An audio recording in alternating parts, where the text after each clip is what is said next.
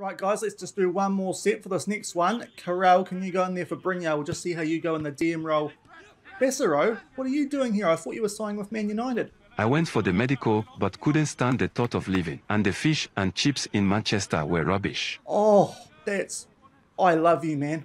Oh, thank God we could not find anyone near as good as you. Boys, training's cancelled. Let's go to the pub. Beers for Bassirou. Woohoo!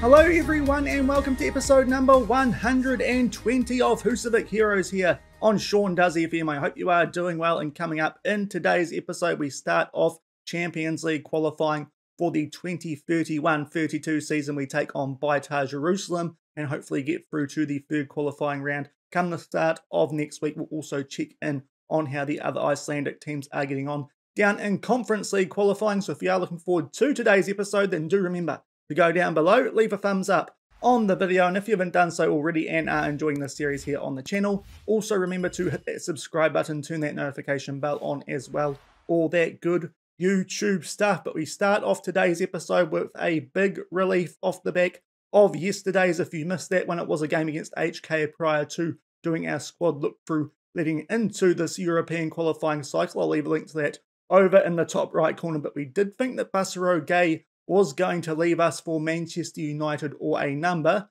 of very big clubs. He did tell us he wanted to leave the club. Thankfully, though, he's rejected contracts from all of those clubs. I have no idea why, but with only about a week or so left in the transfer window here in Iceland, I think that means hopefully we can get him to stay here and he will be part of this Völsungur squad for the rest of this season as well as years to come. That is a massive relief because we would have really downgraded in that area if we did lose Bassirou. So that is a big boost heading into this European qualifying cycle off the back of what we thought might happen late in yesterday's episode. But as I said, today we are entering the second qualifying round of the Champions League. Our opposition is going to be Beitar Jerusalem out of Israel. They defeated a team out of Kosovo by 5-0 on aggregate in that first qualifying round. But I'd like to think this is still a team we can take care of over the course of these two legs, which will be coming up in today's episode. Look at their team there. They play a 4-2-3-1.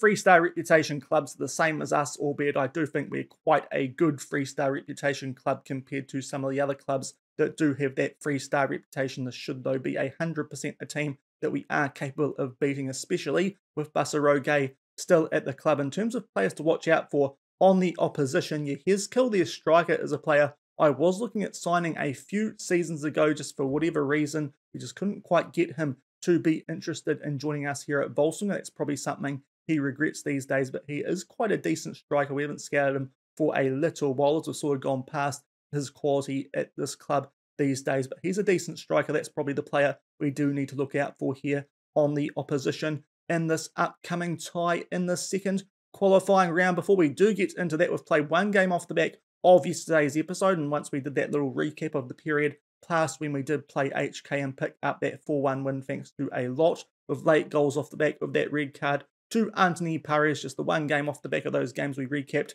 after that, and that was in the Malkabiker in fourth round. We picked up a nice 5-1 win here with our rotation team, a hat-trick to Chakachare, a double to Fabio Mariano. Those guys still putting a lot of pressure on Frederick Larsson and Matthias Aguilera in our starting lineup in our first choice team here for this upcoming European season. But this is definitely a tie we should be winning, and hopefully we can make our way through nice and comfortably to the third qualifying round for the start of next week here on the channel. And while we're also talking about European football, of course, we do have 3 other Icelandic teams in the second qualifying round of the Conference League. Towards the top there, you can see 2 of them. Natskaya are taking on a team from Latvia in RFS. So that's potentially not too bad a draw for those guys. HK, we have very high hopes of those guys reaching the group stage of the Conference League. Of course, after they made the group stages of the Champions League last season, they take on a team out of Cyprus. So that should definitely be a tie they win, you would like to think, and we make our way down further to find the third Icelandic team, and you'll find them now just down below the top and it is nuts. They take on Waterford of Ireland. That's an interesting matchup. Waterford are a team I actually used in the beta of last year's game before I started this YouTube channel, so that might be an interesting one. Probably Waterford the favourites for that one, but those other two ties, I would like to think we could get a few Icelandic teams through to that third qualifying round for the Conference League. And HK, as I said, definitely hoping that they can go through to the group stages of this competition, with most of the players that we loaned out to them last season still there, as well as all those additions that they did make over those last few episodes with that money they did get from last season's Champions League campaign. But we go into this one with that first 11 that we did run through in yesterday's episode. However, there is one suspension that we do have to deal with. Nicholas Zimmerman is going to sit out the first leg of this tie here against Beitar Jerusalem. That means that we're going to put Patrick Nygaard in there, as he has been in quite good touch for us in that backup team. But that is the only change to the bench, exactly the same as what it has been over the past few episodes. And we'll get stuck into things with the first leg at the From Reykjavik Stadium. Hopefully we can pick up a good result here to take into the away leg. And just shy of 7 minutes into this one, we have the first corner. We put this into the mixer. Bassirou, Gay goes far post, and Frederick Larsson tucks it away. That is a perfect start at one of our homes away from home for this Champions League season. Bassirou Gay immediately putting his stamp on this game, staying at the club. Tries to head this on target, puts it far post. Frederick Larsson, the new club captain, tucks that away, and we go 1-0 up nice and early here in the second qualifying round. And up to the 16-minute mark for our next highlight, it is a goal kick here for Beitar Jerusalem, our Israeli opposition. But we are on the attack not too long off the back of that clearance. Lasana Dumbia gets that out to Patrick Nygaard, squares it far post there for Frederick Larsson, and he will pick up an early double. And we have hit the ground running for this Champions League qualifying cycle, and that is exactly what we want to see. It has been a few years since we have actually participated in the second qualifying round of the Champions League, so wasn't too sure what to expect here from our opposition, but so far it's looking good. An early double to Frederick Larsson puts us 2-0 up in the home league. And 5 minutes off the back of that Frederick Larsson double, we do have a goal kick here from Beitar Jerusalem. They pump it deep, but we do win the ball in the air. As I mentioned in yesterday's episode, the only tactical switch we have made from the one we were using last season, we now play with a high defensive line instead of a standard defensive line. Just going to see how that works out for us in this upcoming season. It's been working pretty well so far domestically, albeit hard to gauge too much based on that, as we are by far and away the best team in Iceland for the most part, as proven by our accomplishments in the save so far. Great chance for a hat-trick there for Frederick Larsson, but a good save that time from the Beitar Jerusalem goalkeeper. But we are all over these guys nice and early. We'll see if Gay gets his head on the end of that. It's saved by the goalkeeper, but he only parries it down into the path of Kalen Rakasan. He looks to keep his good form going from the past European season, where he picked up a lot of goals and assists. It's a little bit of a fortunate goal, this one. As I said, good save there from the goalkeeper, but falls right into the path of Rakasan. We're 3-0 up halfway through the first half. And we go all the way forward to the 41-minute mark for our next highlight. Another goal kick here for Beitar Jerusalem, but Ali Ramadan does claim that, and we just keep the ball there through Lasana Dumbia, hoping for a big season from him, the wonder kid midfielder, one of the new additions to this team. And that's a nice ball there from Rakasan to Nygaard. Heads it back. What a strike from Patrick Nygaard into the bottom left corner, but he is offside. That was one heck of a hit, but unfortunately this header here, he must have just been offside from the ball forward, only about a half stride or so. Wonderful hit, but it does remain 3-0, only a few minutes shy here of half-time. Patrick Nygaard robbed of an absolute wonder goal there in the Champions League qualifiers, and he probably won't get too many chances this upcoming season in these Champions League qualifiers, as you'd imagine that Nicholas Zimmerman will work his way back into this team. It's a good chance there for Beitar Jerusalem. Husavik just does enough to keep that out, and it looks like it's going to be 3-0 going into halftime. And that is halftime in the first leg of this Champions League qualifier in the second round, and we have been pretty dominant. Just that really late chance there to Beitar Jerusalem, but we well and truly deserve our 3-0 lead here going into halftime. If we can keep putting the goals away in the second half, we might not actually need to bother coming back for the second leg, but so far it is looking very good. No changes needed as we take a 3-0 lead into the second half of this home league. And up to the 65-minute mark, we're going to make our first substitution. No highlights so far in the second half. We've got a few options here on the bench, but Chaka Traore probably the most suitable in terms of a right winger down there. So he will come on for Patrick Nygaard, who, as I said, got robbed slightly of a pretty good goal there, just shy of halftime, albeit quite rightly because he was offside. That's our first sub used, still 3-0 up with 25 minutes left of the first leg. And not too long off the back of that first substitution, in fact, before we can even make it, we do have another highlight starting here with us on the ball right around the halfway line. That is one of the benefits of using this higher defensive line. Nice ball forward there to Nygaard, plays it back to our striker Nygaard, tries to slot Larson through for his hat-trick, and he will put that away. That's the second assist today for Patrick Nygaard, so at least he goes off with a few credits next to his name, and that puts us in a really strong position already for this tie, 4-0 up with just over 20 minutes left. Aguirre played that back forward to Nygaard, and Frederick Larson makes another good run, and after a few chances to complete that hat-trick in the first half, this time he does tuck that away, 4-0 with just over 20 minutes left. And not too long off the back of that fourth goal, we are back down here for a corner, and Bassirou Gay gets a goal to go alongside that earlier assist. The man that decided to stay puts that away, and we are now 5-0 up with about 20 minutes left. That is Mercy Law territory, where I can give my voice a little bit of a rest for the second leg. If we can grab some more goals, that would be great, but already in a great position here, 5-0 up with just over 15 minutes left of the first leg.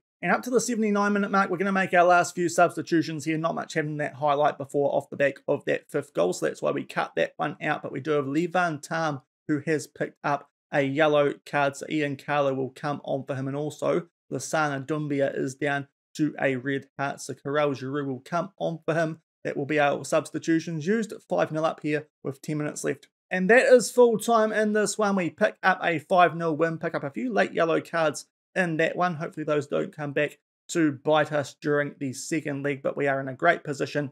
Very nice 5-0 win there, really threatened by our opposition at all, and a good performance there from our slightly new look first 11 in their first taste of European football for this upcoming season. With that 5-0 lead, what I think we might do here is come back, show you guys the highlights of the second leg, because really I can't see things getting turned around from here. But what we might also do is show you guys the highlights from all the other ties down in the Conference League involving the Icelandic teams as well. So to make up for cutting out that second game, we'll come back, show you guys a lot of football highlights before we see who we are going to be playing, hopefully, in the third qualifying round at the start of next week. And we are back about to do a rather large highlights package here of the action from all of the Icelandic teams that we haven't covered off so far. And we're going to start off with our second leg against Beitar Jerusalem in Israel. Of course, we took that 5-0 lead, which you just saw, into this league, and we got off to a good start here at the 9-minute mark. Lassana Doumbia plays that out to Levan Tam. Zimmerman 1-2 there with Bassirou Gay, tucks it away in the bottom right corner to give us a 1-0 lead on the day. And then about 5 minutes shy of half-time from a similar sort of build-up here, we did make it 2-0. Doumbia puts this far post, and this time it is Matthias Aguirre who gets on the score sheet to give us a 2-0 lead just shy of half-time, but we did make it 3-0 at half-time. Yet again here, Rakasan far post. Zimmerman just gets that past the goalkeeper at his near post to put us 3-0 up. Very early on here in the second half, Doumbia puts the ball into the mixer. Yet again, Bassirou Gay with a headed goal, which made it 4-0 on the day, 9-0 on aggregate, and not too long off the back of that, we made it 5-0 yet again. Zimmerman squaring that in there for Matthias Aguirre, and we actually did a little bit better than we did in the home league, because with 10 minutes left, we made it 6-0 and 11-0 on aggregate. Some good short passing there, Aguirre linking up with Chaka Traore. We absolutely smash our opposition there over both legs and make it through 11-0 on aggregate, so we are quite safely through to the third qualifying round of the Champions League. And the team that we're going to be taking on in that third qualifying round is the winner of the tie right at the bottom. That was between Apoel of Cyprus and Norrköping, I believe is how you might say that, of Sweden. And somewhat surprisingly, it is the Swedish team who go through 5-3 on aggregate. So that's going to be our opposition come the start of next week, IFK Norrköping. I'm not too sure if I'm pronouncing that right, so apologies if I'm not, if you know that, being Swedish and all, but another 3-star reputation club there. A little bit stronger country in terms of their footballing quality, but you'd still like to think we can get the job done over those guys in that third qualifying round to start off next week and make our way through to yet another Champions League playoff. Of course, the board do expect us to make the group stage of the Champions League these days, as do I as the manager of this pretty decent Völsungur team we are building up here in this save. But now to go down and check in on the highlights from the games in that second qualifying round of the Conference League from our three Icelandic teams. First off, we'll run through the HK tie there against Limassol. As you can see on screen, they actually only managed a 0-0 draw in the home league, the first league, so that was a little bit concerning, especially seeing as they did put out quite a decent lineup for that one, albeit missing some decent players they could have put out there, like Vlade Saric, but that was still a slightly worrying result there from the first league of that tie for HK. Thankfully, though, they did get their act into gear in the second league. I thought I'd be able to watch the highlights of these games, but that's not the case, so made an absolute balls up of that, but nonetheless, they got the job done away from home, picking up goals at the 17th and 60th minute, including one to one of our former players there in Vlade Saric, albeit that was off the back of an early red card there to the opposition. They grab one back in the 69th minute. Very nice indeed, but HK thankfully go through to the third qualifying round there off the back of a 2-1 win. Next up, we check in on how Nuts KR got on. They took on RFS of Latvia. They did the job in their home league, picking up a 2-1 win there thanks to 2 early goals, albeit the opposition did reply fairly shortly after, but they still got the job done there, took a 2-1 lead into the away leg, and they did exactly the same job away from home, albeit they did pick up 2 rather serious injuries there by the look of it, so that could be a little bit concerning for those guys going into the third qualifying round, but they pick up a 4-2 win on aggregate, so they actually do it a bit more comfortably there than HK did, and they also make their way through to the third qualifying round of the Conference League. So far, that is 3 out of 3 for Iceland. But unfortunately, Nuts did not get off to quite as good a start in their first league. They suffered a 2-1 defeat there at home to Waterford. They did get a goal back in the 37th minute to equalise things, but then conceded a penalty with 14 minutes left. So did face a 2-1 deficit going into the away leg. And as with Nuts KR, that result was mirrored in the second leg. So unfortunately, Nuts are the only Icelandic team who did get knocked out here in the second qualifying round off the back of 2-1 defeats there to Irish opposition in Waterford, but that's still a pretty good effort, 3 of the 4 Icelandic teams making their way through to the next qualifying round, the third qualifying round for these UEFA competitions. If we have a quick look forward to the third qualifying round for the Conference League, you will see right up the top, Nuts KR are taking on a team from Bulgaria in Batev Vlaka, so that could be an interesting tie, potentially a winnable one there for Nuts KR, so that would be quite useful. That might give us a sneaky chance there of maybe getting 2 teams into the group stages of the Conference League. And if we make our way down a little bit further, we'll just scroll down so my head's not blocking HK's opposition, but they take on a Norwegian side in Starbak. I'd like to think off the back of those guys beating, I think, a better Norwegian team in Champions League qualifiers last season. HK can certainly get the job done there, but they probably need to be a little bit sharper than they were in that second qualifying round where they were just a little bit sloppy, I think it is fair to say, but certainly still have high hopes there for HK making the group stages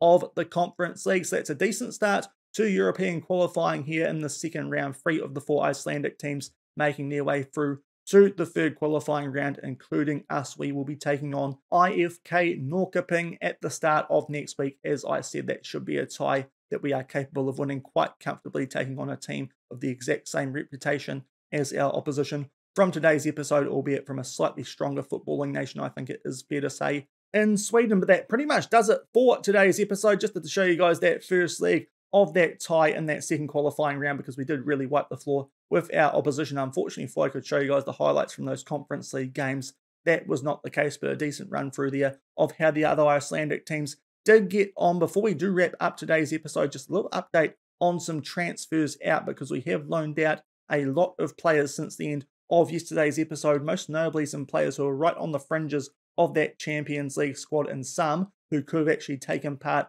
in these games. So we've loaned out the likes of Brahima Makalau. Charlie Shaw's gone to Fulham. Jorge goes out to get some regular first team footballers. He really could use the development. Thomas Teshi also goes out, as well as a few other youngsters who wouldn't have got first team football, but we've been loaning out some players off the back of yesterday's episode just to make sure that they do get some regular first team football to try and help those guys develop nicely, and then maybe they can take a part in the Champions League campaign for next season. But that will definitely do it for today's episode. If you did enjoy that pretty comfortable win there against Beitar Jerusalem, as well as 2 of the 3 Icelandic teams down in the Conference League making their way through to the next qualifying round, then do remember to go down below, leave a thumbs up on the video. And if you haven't done so already and are enjoying this series here on the channel, then do remember to hit that subscribe button and turn that notification bell on as well. It is greatly appreciated. And until the start of next week, we're just going to come back in the not too distant future for that third qualifying round against Norrköping